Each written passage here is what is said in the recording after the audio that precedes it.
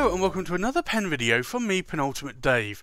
So I have another Visconti with me today. This is a Visconti I've had in my collection for I think almost a couple of years now. So let me unbox. It comes in this old style box, Visconti box or Visconti sleeve.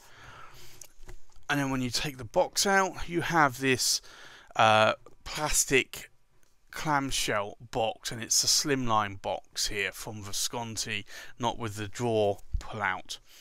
So if I open this up, you'll see the pen. Now a lot of time you will also get this booklet, and I just had this booklet out of the case, and this is just a brochure basically of the Visconti pens that are in the collection. But here you'll see in the faux leather here the Visconti logo, and then you'll see the pen here. Now this is the Visconti Cherry Club Blossom. Now this is a pen that I've had seen for a while, and it doesn't come up all that often for sale, and I bought this second hand. I got it for quite a good price. But you'll see here, this material is lovely. There's a lot of white chatoyance going on here in the white there, and then you'll see this like veins of cherry going through the body of the pen. So this is a Visconti Opera, so it is a small size pen. It's not the Opera Master. Now you have the standard Visconti bridge clip, which is very useful there. You have a My Pen finial as well, you can use with a magnet. And then the pen itself tapers up to the cap band, and then tapers down to the what would be the blind cap there. Now, some of these Operas have the hook safe lock system on, and some are screw threads. This is a screw thread version. And if I unscrew it, you'll see here the pen.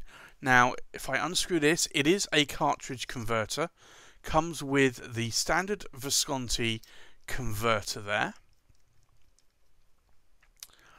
and this did come originally with a fine nib, and I put one of my spare medium nibs. Now it's a 23 carat palladium nib, and I put a 1.3mm stub nib in here instead.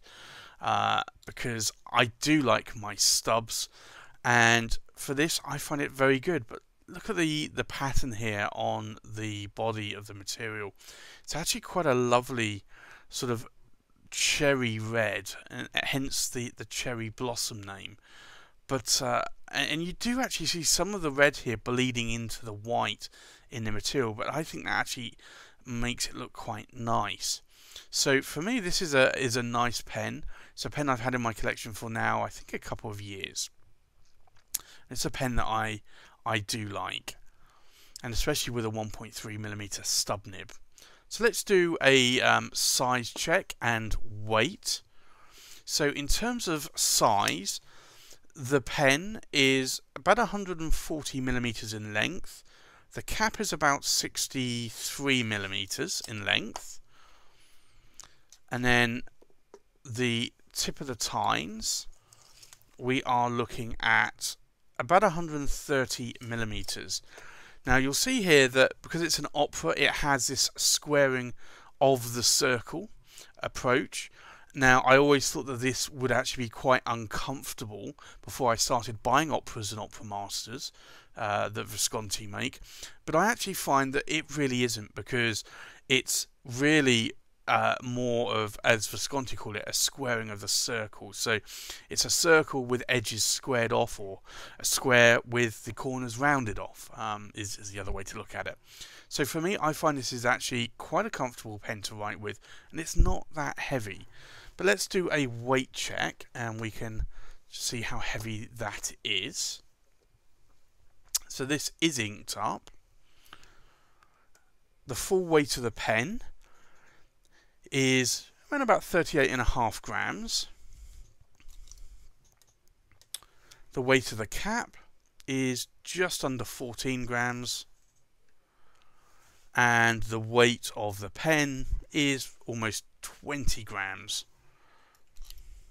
So it's quite a lightweight pen compared to other pens that I have in my collection.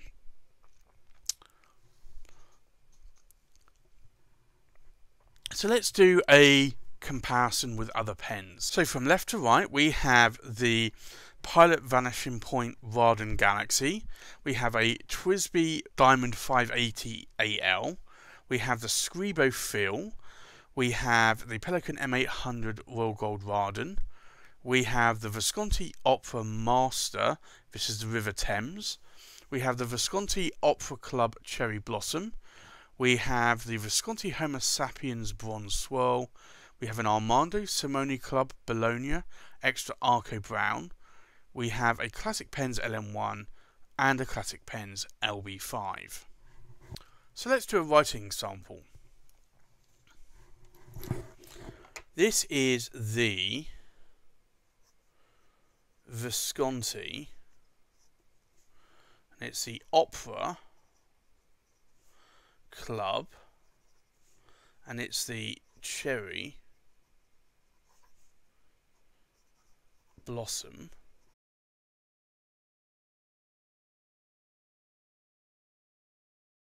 And it is a 23 carat palladium, and it is a 1.3 millimeter stub. Now, in terms of line variation, you are not going to get a lot coming out of the pen. Now, there are some hard starts on this pen. Now, I find with some ink I get more hard starts than others. This paper is a little bit waxy as well, so that might be why. Now, you're not really going to get much of a difference there in terms of line variation because it is a stub. Now, a wetness test. This is a very wet ink.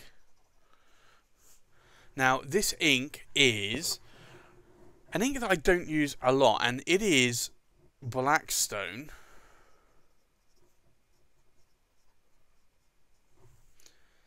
Uluru Red. You can see there's a little bit of a hard start there on some of the downstrokes. Now, this nib probably does need to be smoothed out a little bit more.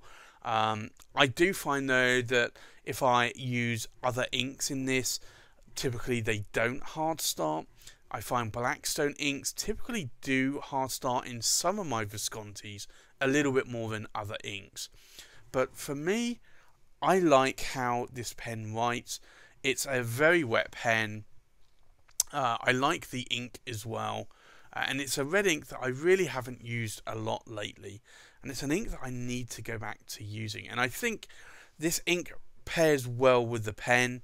And I think I will probably look at maybe another red and see if I get less hard starts on the nib than I do with this particular ink. But that's a review of the Visconti Opera Club Cherry Blossom. Thanks for watching. Please like, comment, subscribe, and I'll see you on the next pen video. Bye bye.